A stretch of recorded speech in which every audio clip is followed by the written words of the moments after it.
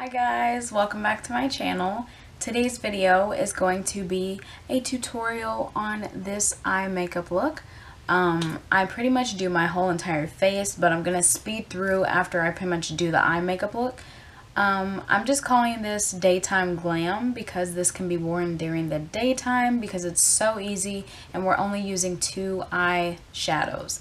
Of course, loading up on mascara, and we're also putting a bit of black liner in our waterline, which that step's totally optional because I know it's summertime, so you think very bright, glowy, fresh looking, gorgeous skin, as well as an eye makeup look that's very simple as well, because if you live in a hot climate, you're not trying to wear all this makeup on your face. It's just too much. Nobody has time for that. If you guys enjoy, don't forget to subscribe because y'all love me, and we're just gonna get started. Alright y'all, so to get started, I'm taking my NYX eyeshadow base just so we can prime our eyelids. Anything like concealer or any eyeshadow primer will do. This is going to ensure the shadows last all day long, and it's going to be nice and tacky. Now I'm taking this Clinique quad set I've had for a while, and I'm taking that blush. It's actually a blush, but it's called Dusty Rose, and that's the only color we're going to use really on the lids, and I'm sweeping that back and forth in my crease. I just love this color. I've talked about it before in a previous video, and I just think this looks pretty on all skin tones, especially for the spring and summertime of the year.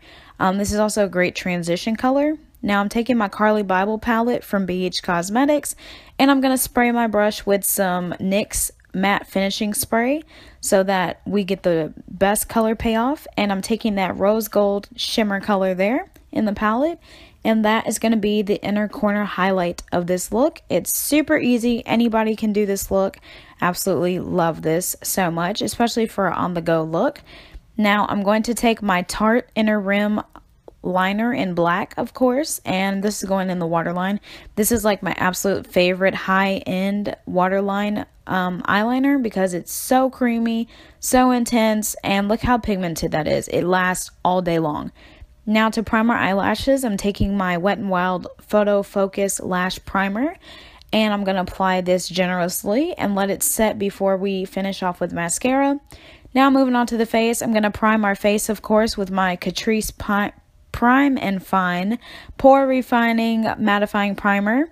You guys know I love this. I've been using this for months, and I'm just going to be applying that, and then we are going in, as you can see here, and I'm actually using a new technique. It's called patting it, just so it gets really tacky on the face. And then I'm going to finish off my lashes with the Maybelline Rocket Volume Mascara, applying this generously. This is like one of my absolute favorite drugstore mascaras.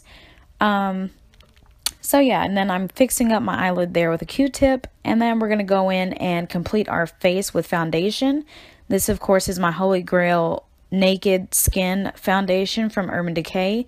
This is my absolute favorite. It looks like I applied a little bit much on the forehead, but it all blends so beautifully into your skin. It's super lightweight. That's why I absolutely love this stuff.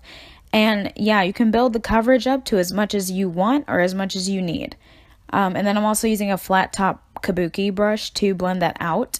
Now I'm going to apply a little concealer. I'm using my favorite, of course, my NYX HD concealer. And I'm just using a little bit. I haven't really been wearing concealer lately, but for the sake of the video, I figured why not. And I'm blending that out with my concealer brush from e.l.f. Cosmetics. And then eventually I'm going to go in and set this, but as you can see, I'm taking my time to blend everything seamlessly.